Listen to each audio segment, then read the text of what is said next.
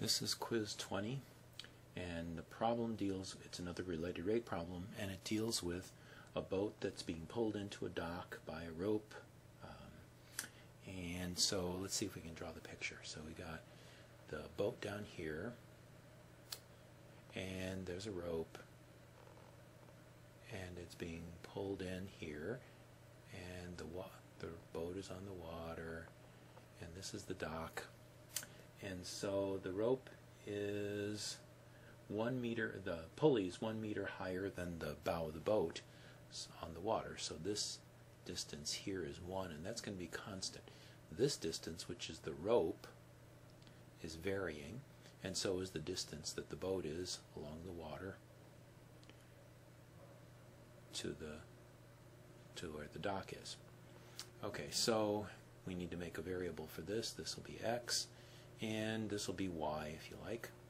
So let's see what else the problem tells us is that the rope is pulled in at a rate of 1 meter per second. So what's changing is this distance right here, y. So dy dt is 1 meter per second. Technically this is -1 because this distance is decreasing, but it's not going to make any difference for our purposes. Alright, and then if the rope is pulled in at a rate of 1 meter per second, how fast is the boat approaching the dock? How fast is this distance changing? So we have to find dx dt, the change in x with respect to t, when the boat is 8 meters from the dock. So that means when x equals 8.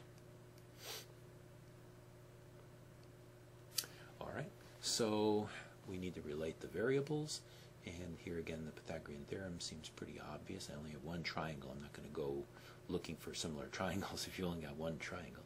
So x squared plus 1 squared equals y squared relates the variables. So if you differentiate both sides, this is going to give you 2x dx dt, because t is the independent variable, not x, equals 2y dy dt.